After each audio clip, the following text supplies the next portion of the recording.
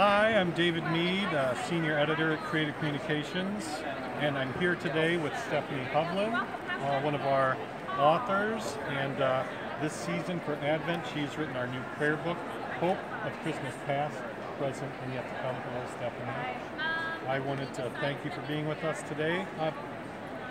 Tell us a little bit about what this booklet is about. Well, it's based on A Christmas Carol, and the prayers in it are prayers that all have a connection with A Christmas Carol and with the Bible. So as you read through them, you can notice the little connections that were made, and then you can use them to even just jumpstart your own prayers and go from there.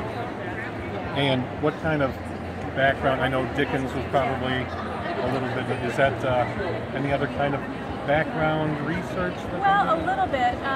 Just a few years ago I was teaching language arts for middle school kids, and we studied A Christmas Carol. Okay. And then when we went to a live production of it, which was amazing.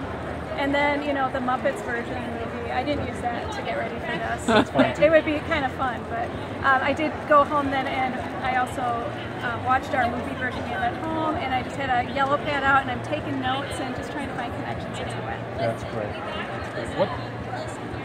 What inspires you when you're writing? I know this is probably the 6th or 7th project you've done for us. What kind of inspiration do you draw upon when you are doing your writing in general? Well, I usually just pray and read the Bible and start typing and see what happens. And sometimes I have to do a little more editing than other times, but honestly I just kind of start and pray that God will guide my words and see what happens. And then sometimes, yeah, I have to do a lot of editing as well, but it seems to turn out. Well, we're very happy with it. And as people use this prayer book, we have other booklets in our collection that follow the Dickens theme.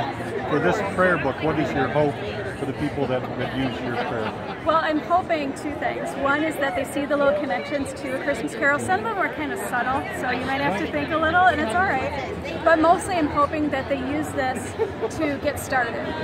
So you get the prayer out, and I've done this with written prayers too. You start reading what's on the page, and it focuses your mind. And then you just start talking to God. So after I read a prayer like this, I would just keep talking to God and see how far it goes. So I want them to start a conversation with God. That's great. That's wonderful.